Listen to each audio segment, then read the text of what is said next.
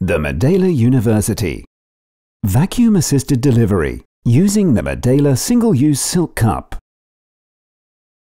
Part 1. Preparation of patient. Technique. Prepare the patient. Ensure the patient's bladder is empty. Place the patient in the lithotomy position. Delivery can also be undertaken in dorsal, left lateral or squatting positions. The need for pudendal blockade or local infiltration into the perineum is the same as with spontaneous delivery in accordance with normal clinical practice. Assessment. Appraise the situation and decide on the cup to be used. Carefully assess the position of the fetal head and posterior fontanelle.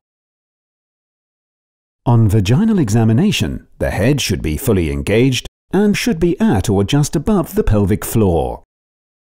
The examination will indicate the type and size of cup that should be used.